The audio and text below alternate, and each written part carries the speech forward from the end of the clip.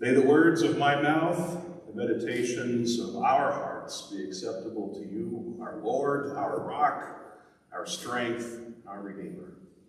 Amen. Amen. It's a nice little prayer. A lot of pastors pray that prayer at the beginning of their sermons. I customarily do. It comes from the 19th Psalm, by the way. That's straight out of Scripture, from Psalm 19, word for word, right out of the Bible. So the words of my mouth, that part's kind of up to me, isn't it? The words of my mouth, that's my responsibility, and I guess there's not much you can do about that because I've got a microphone. But the other part, the meditations of our hearts, see, that's plural, that's all of us, the meditations of all of our hearts. You see, we're in this together. We worship together. Even when I'm preaching, we do this together. The sermon is an act of worship. This is us giving our adoration and our attention and our time and our devotion to God. But it's not just me doing it. It's not just my words. It's the meditations and the thoughts of all of our hearts together. It's the collective motives and thoughts of our hearts together that make this worship meaningful to God. The problem is, we don't always do what's meaningful and pleasing to God, do we? Sometimes the motivations of our hearts, sometimes the thoughts of our hearts are not pure. Sometimes our thoughts and our actions and the meditations of our hearts are downright disappointing to God and to ourselves, if we're honest. So, here we are then, gathered together as a community, as a congregation, imperfect people, sometimes with pure motivations in our hearts, sometimes not, and yet we gather together to be in God's presence. What an imperfect congregation we are. Amen? Amen. We can confess that freely, and to be quite honest, I don't think I'd rather be anywhere else than here with my church family. This past Friday was a special day. That marked 3 years since the first day I came here and Matt met me in the church office and gave me a key to the building and said, "Good luck, Godspeed." It's not quite how he said it. I think it was welcome. 3 years that we've been together now. It's been a wonderful 3 years. A lot of fantastic moments and a lot of fun times in ministry, and I think we have a lot more exciting things ahead of us. I believe that the most exciting things in our relationship have yet to come. Amen. Of course, relationships aren't always sunshine and roses. As with any relationship, if we're completely honest, the more we grow together, the more we learn about one another. And the problem with that is the more we learn about one another, the more time we spend together and the more authentic we are, the closer we get. Although, to be honest, in my experience, as far as pastoral ministry goes and church ministry, these past 3 years have been really peaceful and productive. No major conflicts, no big arguments or divisions, and so I'm convinced truly that no matter what lies ahead for this congregation, for us and our relationship together, I believe God will steer us through it with compassion and grace because our relationship is such that we are open and authentic with one another, and you all are a remarkably resilient congregation. Did you know that? As if you hadn't already proved that by rebuilding after a building fire, this pandemic is proving just how resilient you all are as a church. So I'm thrilled to death to be part of that, too. Relationships can be a little bit scary, though, when we get to know one another. Like I said, the more we come to know one another, the more we come to know one another.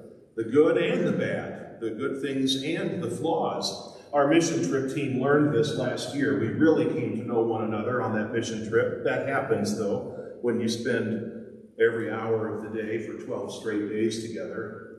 We learned who on the team gets cranky late in the evening, when people get tired and we're ready to go to bed and that pastor says, "Let's gather together for an evening devotion." We learn who gets tired at night, yeah.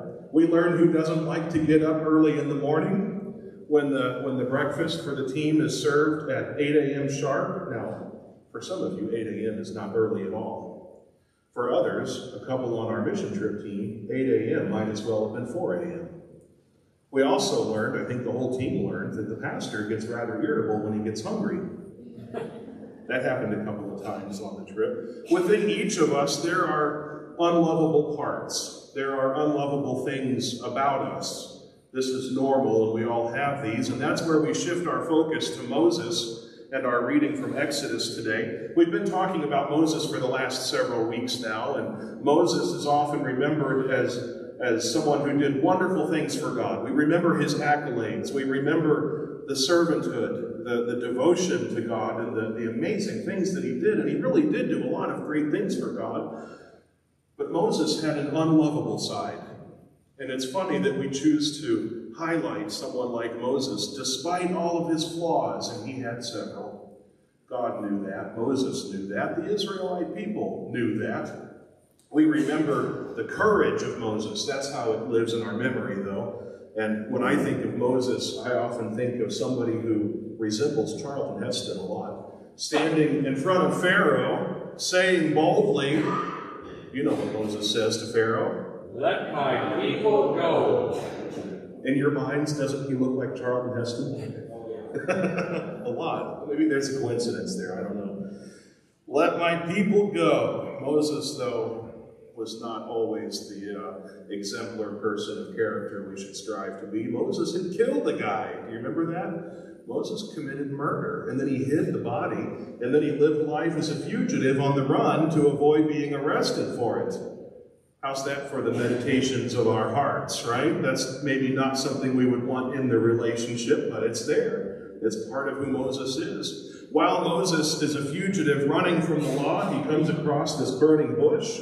You remember that story? We talked about that a few weeks ago. This burning bush, and a voice of God comes out of the burning bush and tells Moses to go back into Egypt, where he's a fugitive, to go back into Egypt and to rescue the Israelite people. And Moses says, yes, sir, I'll do everything for you, Lord. Except that's not what Moses says at all, right? Moses argues with that voice. Moses says, no, I'm not going back there. I'm not doing it, God. So the relationship between God and Moses begins with confrontation. It begins in an argument. The relationship between God and Moses is not built on peaceful adoration and respect. It's built on chaos and conflict. And the ride really just gets even more interesting from there. As far as relationships go, especially our most meaningful and authentic relationships, there are ups and there are downs, and that's normal. That's part of life. For those of you who are blessed enough to be called to the vocation of marriage, how many of you in your marriages experience every day of wonderful bliss and nothing else? Raise your hand if that's you. How come nobody has their hands up? Because we know that life is good and life is bad, and marriage means we go through the good and the bad, and we do that together. And that's exactly what our faith is calling us to do also. That's the image we get from Moses in Moses' relationship with God. Relationships, especially when they are authentic, when they are genuine, it means that we give our whole selves to one another. The good, the bad, the joy, the sorrows, in sickness and in health. Maybe you said that once to somebody you love dearly. We say the same sort of thing to God when we choose to follow God. And God calls us to be our true, authentic selves. I love how Moses never tried to dress himself up for church just to go pray to God. When Moses was angry, God knew it. When Moses was happy, God knew it. When Moses was feeling betrayed or alone, God knew it. God knew everything there was to know about Moses, and it deepened their relationship between God and Moses because Moses was willing to be his true, authentic self to God.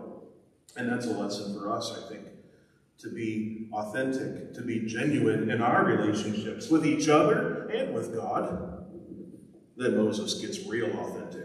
In our reading last week, we talked about this. Moses had been on this mountain retreat with God. They had been sharing words back and forth, having a wonderful time. And then you remember the story. They get word that down below the Israelite people had cast an image of a golden calf and were bowing down to worship that golden calf. Oh my goodness, Moses gets angry. Does Moses ever get angry? Moses gets so angry that he storms down the mountain and he starts breaking stuff and smashing stuff around, and he screams at the people. And God had given Moses this tablet. We call it the Ten Commandments. It was probably sapphire, actually, biblical scholars say, but this tablet that had the words of God etched on it. That's a wonderful thing. I think if God ever handed me something personally, I would tuck it away and guard it with my life. Moses takes that tablet with the 10 Commandments and smashes it onto the ground because he's so angry at the Israelite people. That follows what happened last week in our reading when they cast the golden calf. Moses is not afraid to be his authentic self, even when he's angry, even when he's upset. And you know Moses must have been upset to go and smash something that God had given him. God's not happy with the Israelites either, by the way. Remember in our talk last week, God wants to rain down his wrath on the Israelite people, and Moses is the one that says, no, Lord, that's not how you want to be remembered. And I think in Moses' mind, he's saying, I'll deal with them myself. That's what happens, you know. And that's where we join the story in today's reading. Scripture tells us that Moses went down the mountain, he pitched his tent outside of the Israelite camp, and he and God weren't done with each other. Moses talks to God. Face to face is what our scripture reading says, which is a very polite way of saying, Moses said, Lord, we need to get some things straight right now. That's sort of the tone I imagine Moses using in our scripture reading in this prayer today. And some people say it's sacrilegious or dishonorable to speak to God in such a tone. I say there is no more authentic prayer a person can pray than a prayer that comes from the heart. Even if your heart is angry, even if it's upset, if you're feeling depressed, if you're feeling lonely, pray that. Offer that to God, because the more authentic we are with God, I think the more authentic God is with us. That's what deepens the relationship. Moses is angry. He's angry at the Israelite people. He's angry at the situation he's in. He's probably a little bit angry at himself for the way he smashed those 10 Commandments. I'd be angry at myself for that. He's probably angry at God for leading him into this mess to begin with. And Moses isn't afraid to pray that anger. So Moses says to God, Lord, you've given me a job to do. You haven't even given me anybody to help along the way. I don't have anybody supporting me or encouraging me in this. Do you really expect me to do this alone, Lord? These are your people, after all, Lord. That's how our reading starts today. And God could have thrown off the gloves and gone toe-to-toe with Moses and said, you want to go? Let's go. I mean, really, just go back to Genesis and ask Jacob how he got that hip injury, right? God's been known to wrestle. He'll wrestle, yeah. But instead, God says to Moses, I am with you. I'm with you. My presence is with you, and I will give you rest. You have to trust that. Moses is still boiling in rage, saying, you know what, Lord, that's not good enough. I need your physical presence. I want to see your face to face, Lord. God says, I will give you some assurance, but you're asking for things that you can't ask for right now. Moses wants to deepen that relationship. He wants to grow closer to God, and honestly, that's not a bad thing. Don't we all desire to be closer to God? Amen. That's a good thing. We should want that. We should want a more authentic and real relationship with God. And if you have ever found yourself in a moment in life where you're saying, Lord, I sure could use some assurance that you are with me right now, you're not alone, because this goes all the way back to Moses, asking for the very same thing. Near the end of our reading today, Moses wants to see the glory of God. That's Moses saying, I want to see the plans. I want to see the blueprints. I want to see what you're up to. I want to see behind the curtain, so to speak. And God says, no, you can't do that. You can't see my face. Theologically, the word that we use for that is transcendence. Transcendence means that there is far more to God than we will ever be able to comprehend. Even if God gives us a little glimpse behind the curtain from time to time to see what God is up to, we will never be able to fully know and understand the mind of the Creator. That's just not possible. God didn't design it that way. So we have this humbling reality where we have to realize, despite our close relationship, we are not equals with God. And I think that's the real lesson that Moses is struggling with here. Moses wants to grow closer to God. He wants to be on the same page with God. He wants to see what God has in store. And I think in his own heart, Moses wants to know that he's not abandoned by God. But the way it comes off is that Moses wants to be on the same level as God regarding what God's plan is, what God's knowledge is, what God foresees in the future. And God has to remind Moses, I'm the creator, you're the created. I will not leave you, I will not abandon you, I am with you, but there are things that you don't know and that you won't know. And so what this story serves to remind us today is that even as we are our true, authentic selves in our relationships with one another and with God, our relationships with God and our relationships with one another are built on this authenticity, this ability to be genuine and to not conceal parts of ourselves that we would rather conceal. God already knows our whole selves. God already knows everything there is to know about us. It's our quest to find out more about God. God already knows everything about us, so our lives are spent now trying to discover as much as we can about the Lord. And what we know from God and what Moses learns from God is even though we may never see his face, we may never see the blueprints, we may never know what God is up to fully, yet we know God's goodness and mercy. God says, that's how you'll know me. That's the hallmark by which you will recognize me. My goodness and my mercy are with you. And when we pause long enough to really think about that, we don't know what God has in store for tomorrow. We don't know what God's plans are for next week. We don't know exactly how God's going to get us through this pandemic. In the same way that Moses and the Israelites weren't quite sure how God was going to get them through the Exodus, but God has proved over and over again that his goodness and mercy will sustain us. They will get us through. They are with us. Those are the characteristics of God that are made most known to us, his goodness and mercy. And together with one another in relationship, we can be in relationship with God, and we can give our whole selves to God, knowing that he is with us. His glory is upon us. One of the hardest things to accept, I think, as a follower of Christ is that we may never know the why, we may never know the when, but we know that God is guiding us through these unknowns. That's what Moses has to come to terms with today. Moses has to realize that we can be assured of God's presence even in times of chaos, even in times of uncertainty, even when things are unknown. We can be assured that God is with us because God gives us just a glimpse. God always gives us just enough of a glimpse to calm our nerves, to calm our anxieties, and to comfort us. That's goodness and mercy in action. So for today, and for every day, as we celebrate past accomplishments, as we look forward to the future that lies ahead, as we anticipate things to come, may the words of my mouth and the meditations of all of our hearts be acceptable to you, O Lord, our rock, our strength, and our Redeemer. And may your presence continue to be with us. And just as Moses knew you, authentically knew you, Lord, may you always be known by goodness and mercy, and may you continue to remind us that you are indeed among us. Amen. Amen.